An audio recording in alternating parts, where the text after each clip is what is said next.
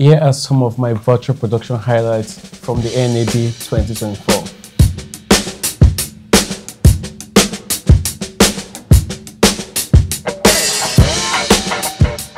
In the past, LED virtual production tools were a combination of tool sets that were not specifically designed for LED virtual production. However, companies are now beginning to create tools that are more tailored for virtual productions, resulting in a more standardized and less complicated practices.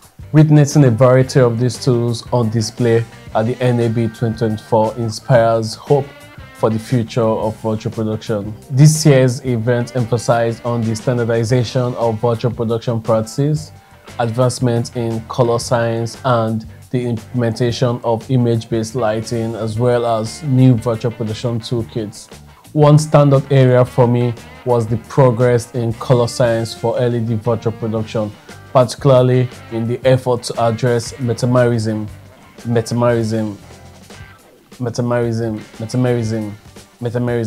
whatever, which is a situation where two objects appear identically colored under certain lighting conditions, but emit different spectral energy distributions. This is critical due to the interference between light emitted from the LED walls and external light sources, which can lead to unrealistic lighting effects on the skin tones. This challenge has long complicated the work of IC VFX filmmakers and cinematographers who use standard RGB panels, demanding extensive time to color calibrate across cameras, lighting sources, and also the LED panel to achieve desired results. Our experience in our XR studio productions resonates with this, as we've dedicated significant efforts to fine-tuning color settings until achieving a natural aesthetic or the perfect balance during some of our productions. To address these challenges, color engineers and scientists have introduced an innovative solution called RGBW panels. These panels include an additional white LED, providing a full color spectrum that enhances color fidelity. This improvement is evident in rendering better skin tones, along with costumes and props, which often appears overly saturated during traditional virtual production settings.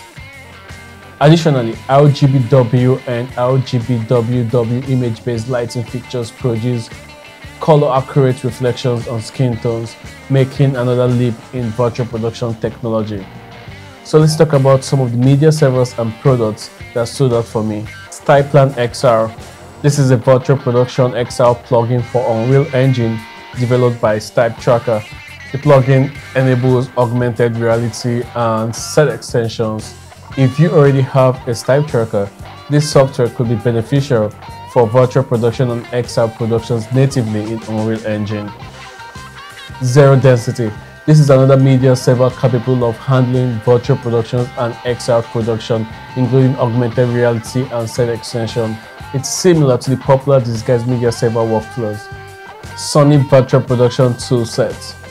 So Sony had one of the largest booths showcasing their extensive tool sets for virtual production.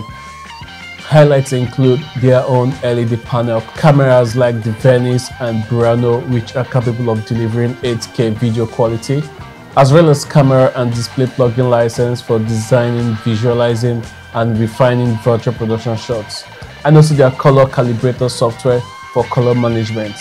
There were numerous other virtual production exhibits like the Assimilate FX, Stage Precision, and several other media servers for XR and virtual production. There are too many to compile on this list, but I will continue to do more videos to highlight some of these softwares later on. So if you have any questions or any ideas, feel free to ask and I'll be happy to respond.